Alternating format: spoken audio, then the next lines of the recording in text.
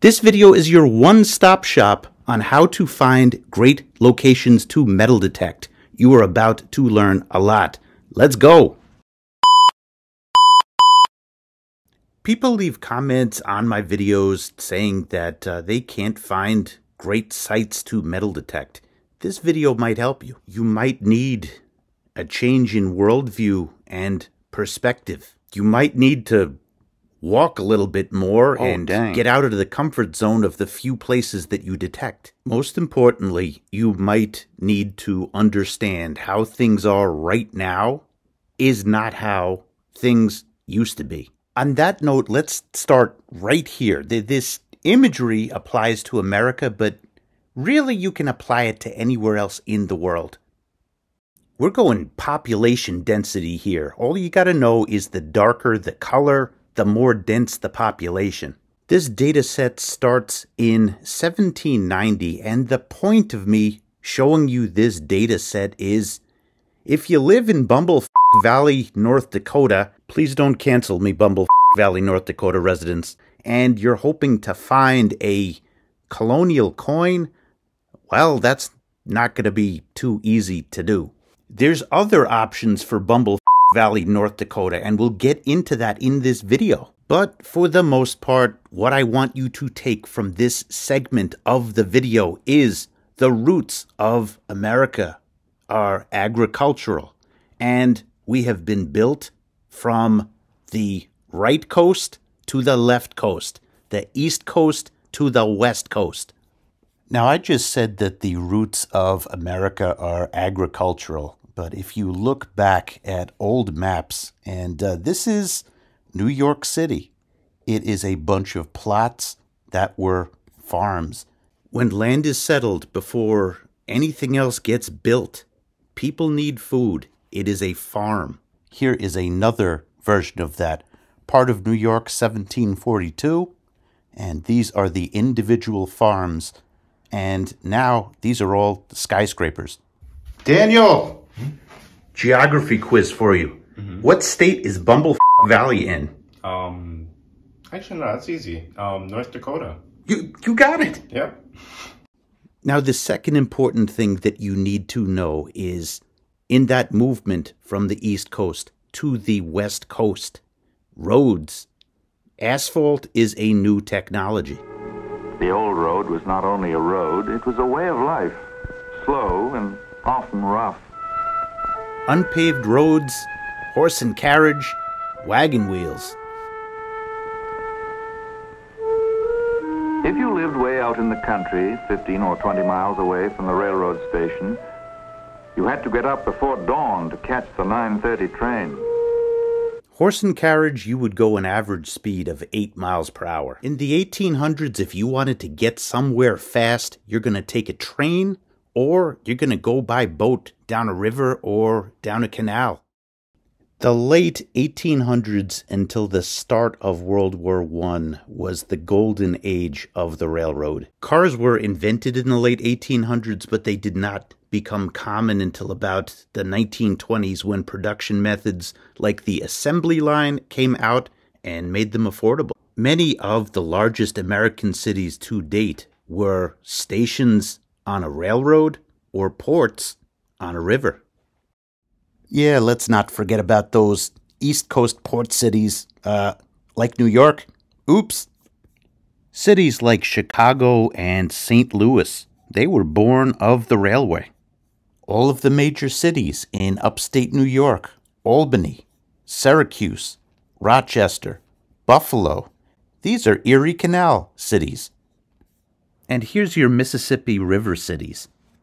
This is a map of roads, canals, and navigable rivers in the year 1850, and all of the dotted lines are canals. And if you combine that with navigable portions of rivers, you could navigate around the entire eastern United States in 1850. So, Merrill, were there roads in America in the 1600s, 1700s, 1800s? Sure, the King's Highway, I'm sure you've heard of, Boston Post Road. There were, but they looked like this. You harnessed up the reliable horse, and for the next 2 hours, the carriage went creaking down the old familiar road. Let me spell this out for you. If you see any construction on a old original road, turnpike, that was a popular word back in the day. If you see any construction on that, you go in, you ask for permission to go in and metal detect. Because asphalt, that's a new thing. It's a sarcophagus very often over the old stuff, and it's bonanza. Also, the areas around these roads, stagecoach stops, hotels that use the word inn, not Holiday Inn. Chances are that hotel could come from the stagecoach era. You know, these are great places to metal detect. The countryside moved slowly past. If you were leaving the farm for good to go to the city, you had mixed feelings on that long ride to the station. It's not easy to pull up roots and start a new kind of life. You saw the faces of old friends as you passed their house, waving goodbye, and you felt sad at leaving them. But you saw, too, how old and tired they looked, worn out by hard work, locked on the land. That was just so emo, but it raises an important point. Between 1870 and 1920, 11 million people migrated from farms to urban areas in America.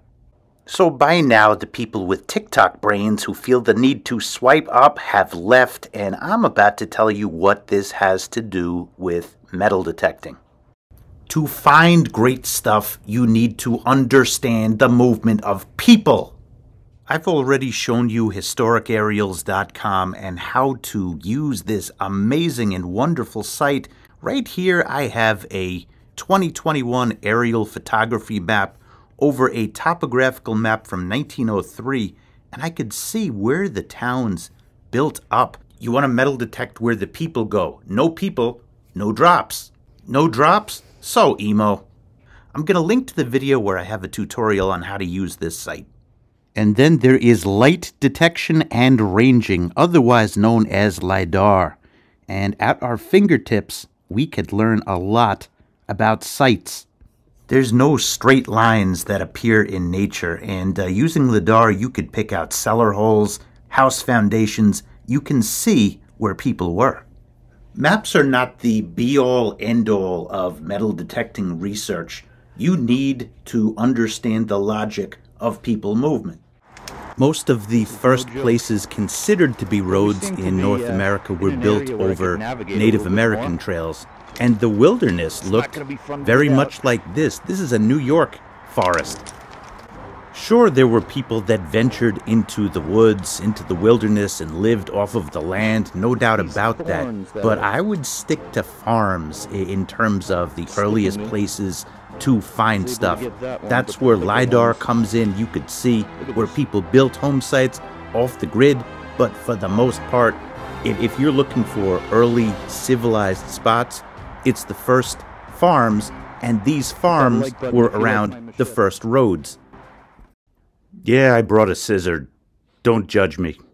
In New York City, you can tell old roads because they meander. There is the grid, like these were added later. These streets were added later.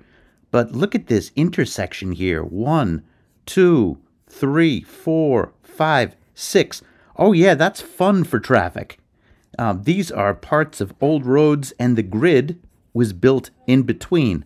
I've studied maps in other cities, and I see similarities. In fact, since the TikTok brains have moved on to X-Finds by now, let's take a look at a 30-second time-lapse of how New York City grew. And we can apply this to other cities, other places. This is important. That commute thing and that travel to work thing is a brand new concept. Cities grew from a central point, and people tried to stay close to their jobs. No, try is the wrong term. They had to stay close to their job. That's why you had tenements, the famous tenements in Manhattan. It's not like you could take your Tesla horse in the 1800s to your job and live miles away. The first bridges in New York were all wooden and temporary, and they have all fallen down. Wasn't until we got the Brooklyn Bridge that you have a bridge that was meant to last, and it's still in use today. You had to stay close to your job. The city builds out from a central point. So people had to stay close to their city. But cities were connected to each other by roads. And being that they're dirt roads, well, we know stuff sinks in the dirt, and then metal detector goes beep beep and we find it. I don't know if you've ever seen the channel Great Outdoors Detecting. They hunt the Oregon Trail, and I recall several videos where they got a gold coin on this channel. The Homestead Act was passed in 1862, and it required a $10 fee to make a temporary claim on the land. So when people moved west, there was a very good chance that these bad boys were used, because it wasn't like people were going to be able to store them in a bank out there. It was the Wild West. I'm your huckleberry. That's just my game. And this is the point where we give you the advantage over the TikTok heads who are, I'm your huckleberry, even if you're from Bumble Valley, North Dakota. You are going to learn how to properly read a map. I'm going to link to this in the video description, so check out the video description. But let's go down here. Cemetery, that's easy enough. There's a few important things that I want to show you. First, ferries. Anything with the word point on it. That means that there is a point that there's no bridge. You need to take a ferry. So, for instance, being that New York is really a set of islands, I mean, that's what we are. There are points all over the place because the bridges came later. So, for instance, right here we have a neighborhood called College Point, and that's in Queens. And over here in the Bronx, we have Clayson Point, and we have Ferry Point. Before these bridges were made, there were ferries that ran here. Now, knowing that, if you can't imagine somebody getting off the boat and dropping their valuables in the water, you need a better imagination. Again, this is linked in the video description, but you have the symbols for bridges, and if you get this on a new map, it means less. But if you see stuff like this on an old map, ford, that is not just a car, that is a river crossing. If you see that, if you see any of these on an old map, oh, you want to go there. You really want to go there. Again, all of this is on historicaerials.com. That's where most metal detectorists go to do their research first. And yes, I have a video on how to use historicaerials.com. I'm going to link to it up here. Hit the I button. Now, I'm going to ask you to do me a favor. You're going to hit that subscribe button. 71% of the people who watch this channel are not subscribed. It's free, and it helps me, and it'll ensure that more videos like this come out. But we're not done, not even close. Whether you're in New York City like me, or Europe, or Bumble Valley, North Dakota, we're going to find places for you to metal detect. But first, let's do a quick review of everything we learned in 90 seconds. America was built from the East Coast to the West Coast. Before any spot became anything else, it was a farm. In the early days of America, people traveled less and had to stay very close to where they worked. Roads were made of dirt, and they were mostly repurposed Native American trails. The average stagecoach speed was 8 miles per hour. If you wanted to get somewhere fast, you were taking a train or you were taking a steamboat. There was a shift from farms to cities in the late 1800s, and cities seemed to grow outward from a central point. Roads would connect cities and towns together, and it would usually take the route which had the easiest geography. Property ownership plays something into that too. Ask Lewis and Clark. The woods of America were very difficult to navigate. If you could use sites like historic aerials, if you could research maps, if you could use LiDAR technology, you can do very well navigating the past. In other words, if you understand the movement of people, if you understand where they were, you'll do very well as a metal detectorist. And in this next section, Even if you're in Bumble Valley, North Dakota, there are still possibilities for you to enjoy and find great stuff metal detecting. An overview of metal detecting possibilities today. You might not have even heard of some of the stuff we're going to go over today, but I think this is all of the metal detecting possibilities. Let's go. So let's start out with permissions. Permissions is when you walk up to a door or a place and you ask permission, can I metal detect here? Most detectorists don't have the courage to do that. And some of the best stuff is left behind at places that obviously have not been detected yet. If you get a permission, it could mean that you are the first. This is something that is applicable to all 50 states. Obviously, some permissions are better than others. Hunting parks is pretty incredible if you could get past all of the garbage that is in them. I mean, say what you want about parks, but people continue to drop stuff there. There's one in New York called Prospect Park. It's amazing. I've been there. I've personally pounded it. Every single time that I go there, I see other detectorists there. It still produces. People continue to drop stuff. We're talking about jewelry. We're talking about rings. We're talking about historic coins. There is an art to detecting parks. You have to go slowly, no doubt about it. But there's deeper stuff that's available and masked by iron. You just really have to know how to pull it. I just said masked by iron, but there's also a ton of garbage there. Bottle caps, oh my goodness. You have to be able to work around bottle caps. But again, people continue to drop there. This is something that is also applicable to all 50 states. All 50 states have parks. Be sure to check your local rules. Now, there's different levels of history too, but all 50 states have parks, so I'm going to leave it like that here. You just have to look into what your local rules are. We're going to call this one Ocean Beach Metal Detecting. There's different types of beach metal detecting. That's my favorite. That's what I love to do. And there's different times of the year that are better than others. Obviously, the summertime when people are dropping things is great, and later in the year is good, but there's different levels to the beach. And make sure you watch my beach tutorial. I'm going to go off topic if I start rambling about beach detecting, but you can get history with it, no doubt about it. But I would say the more common finds would be rings, jewelry. It depends on what you're interested in, but for me, that's what really resonates. Ocean beach metal detecting is not applicable to all 50 states. But you know what type of beach detecting is applicable to all 50 states?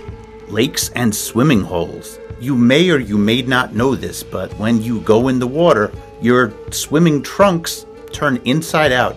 Anything that you have in your pockets is going to drop to the ground. Also, your hands. You've seen every time you go swimming, your hands get wrinkly. They actually shrink. The rings fall right off. This type of metal detecting is applicable to all 50 states, although I could imagine more swimming happens in the states that have a warmer climate. And the time that you want to go is when there is a drought, when water levels are low. Here's a controversial one, although it really shouldn't be. We pay taxes. We pay taxes. And public schools, they receive taxes. I'm a teacher. And you don't want to go during school hours. That's a no-no. That's going to get you banned. That's going to be bad for everybody. But you know what? When it's like late in the day, you know, walk in when everybody else is walking out. When the powers that be are, don't be secretive about it. But I've found some great stuff at public schools. Lots of rings, public schools, lots of history. If someone kicks you out, I suggest you listen to them. I also suggest that you say that you pay taxes for this and that you're going to take very good care of the grounds. Try to stay away from the sports fields. That could get somebody hurt. If you're sloppy with the plug, make sure that you know what you're doing with those plugs. I could speak for my area. Very often the schools are parts of old farms or old estates, and some of my best finds have happened at schools. This is applicable to all 50 states, but you also have to remember that depending upon what you're looking for, if you're looking for history, old coins and such, you might be better off on the East Coast, but you can find rings anywhere. I have found tons of rings at schools. Come on, admit it, you didn't think of this one. Ski slopes and where people go sledding on hills. Sleigh riding is an old thing. It is not just nowadays, modern drops. If you're talking about a hill that has been in your area for a long time, you could get some good stuff. And think about this, people fall down, change can come out of your pockets, bags can go down, and gloves come off. When gloves come off, that's how I lost my ring. It was a baseball glove. My hands were sweating. My gold ring popped off. I never got that one.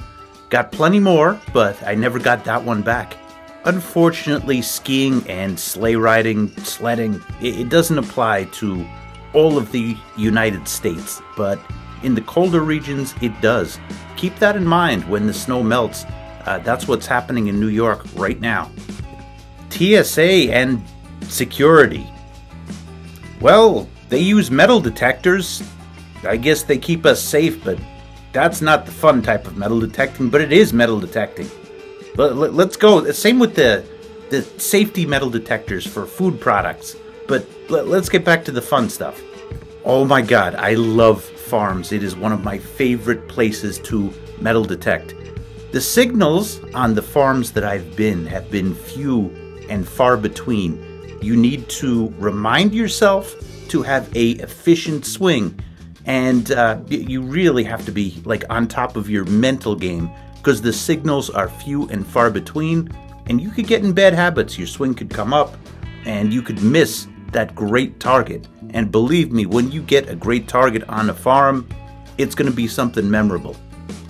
One of the things that is sad about metal detecting farms nowadays is gas prices have gone up so much, and the economy, at least presently, is so bad that you're no longer seeing tilled farms, no longer seeing the turnover that you once did. Because when stuff is turned over, it could get pulled to the top. You could get something that was once deep, that the dirt gets stirred, and it gets put at the top. Let's go back to tilled farming. I hope that comes back. We love that. The woods is another one of my favorite settings. It is the land of research, LiDAR, historic aerials. If you do your research, if you know where people were in the big soup of the woods, you can do very well for yourself. It could get overgrown. There's actually been times I have brought, you saw me bring scissors earlier in this video, but hedge clippers and equipment, power equipment, and that's been a mixed bag. Sometimes it happened for no reason, and sometimes I've found good stuff. But the stuff that you find in the woods, you could find coins that have been dropped for 200 years that are very shallow in the ground. It's actually pretty amazing how that happens. A quick tip that I'll give you about the woods is you want to find a water source. Some of my best finds have been close to a water source. Underwater recovery.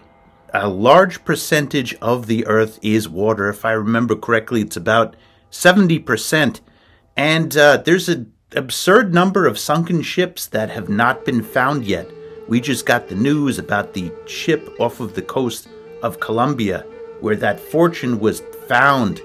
And it doesn't have to be off the ocean. Rivers are very overlooked. I mean, think of the Thames River in England, and think of the mudlarking that goes on there and what is found there. It's a place where objects have been deposited, treasures have been deposited for many years. If it's a river that really has had a lot of people, think of fishing. Think of the need to fish. If you're upstate going fishing, you could drop something there. Somebody, hundreds of years ago could have done the same thing. Don't discount it. This is something that applies to all states. Every state in the United States has water. curb strips can be great. Now, here's the thing. The modern ones have rebar. The older ones have next to nothing. And you'll know that. You'll know when you're in the presence of rebar. And I would spend more time on the older ones. It's never happened, but if somebody starts yelling at me, I will just move on. If they call the cops, this is a reasonable place to be. It's public land, and you just have to reinforce that. You have to say that comment. As for the smaller grassy areas, everybody goes to the bigger ones because it's more comfortable. Because, let's face it, you're more spread out, people aren't going to bother you. But you know what gets overlooked? The smaller spaces. Those areas, the dividers in between two busy lanes, people used to picnic there. And I had a great day on one of those. It's like 6 pieces of old silver. So it's all about going to places that were overlooked. So you should consider it. Relic hunting seems to have 2 meanings in metal detecting. I've seen it used, of course, looking for war artifacts. There's been many wars fought on United States soil, Civil War, French and Indian War, and the American Revolution, of course. You do a lot of research and you find paths that were taken by soldiers, routes in the forest and such, battlegrounds, campgrounds that soldiers would be, and you find the stuff in the soil that was a relic from war. I've also heard of relic hunting being referred to as finding iron objects. And a lot of people like to find and restore iron objects, axe heads. I've found a few of those, and those are really cool to restore. If you're defining it by the war definition, what I'm thinking is you have Mexican-American down here. Civil War is all around, south, north, and disputed territories. French and Indian is up here. American Revolution would be in this region, so I would say you'd be limited to this part of the country. When I say gold prospecting, I'm talking about shooting for gold nuggets, and that is a life goal for me. When I went to France, I practiced with the ORX and the high frequency coil. I'm the XP ambassador, and I was really impressed with how that detector pulled gold nuggets. I just got to find somebody to invite me to pull some gold nuggets. So anybody want to hook a friend up, you just reach out. Now, Bumble Valley, I'm talking to you. Map of gold deposits in the United States. Oh my goodness. Bumble Valley is right over here. That's what you're going to do there. That's what you're going to do. Yeah, so this is where the gold veins lie. Oh, New York. I did try, but it's not the same. Another life goal for me is to go meteorite hunting. There are websites on the internet that track where meteorites land, and people who sign up for news flashes, and as soon as they get that news flash, they travel to that part of the world and they go meteorite hunting. The oldest objects on Earth are meteorites. Remember that there's older parts of the universe than from where we are situated. And we've gotten objects on Earth that are older than the Earth. Let that blow your mind. And remember that perspective the next time that you pull a coin that's like 200, 300 years old. So for those of you who are dying to find meteorites just like me, and by the way, the rooftops of New York, some people go up with magnets and pull small ones, but meteorites are most easily recognized and recovered from geologically stable desert regions, either hot like Arizona or cold like Antarctica. So for meteorites, we're talking this region over in here.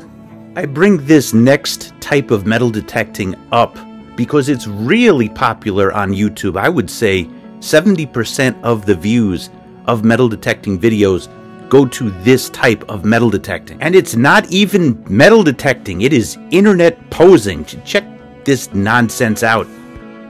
Yeah, look at this fool with the Sesame Street plot. Walking around with a terrible swing. Oh, geez, there's dirt that already has been moved around. You put X on the spot. Note that this guy has, let's see, 2.1 million views for this video. Now you bring in the bulldozers. Why not bring in the shovel? I don't know. Bulldozer. Let's see, what does the bulldozer have? Well, according to this, large abandoned cash vault. Oh, it's a safe. Of course, there's tons of those in the ground. Don't believe the hype. Support real information. Support real metal detecting channels. Hitting like, hitting subscribe, sharing. It helps a lot. There are special types of metal detectors that go super deep, that are meant to find large objects or consolidations of smaller objects, like a hoard of coins. Okay, it is time to assemble this bad boy.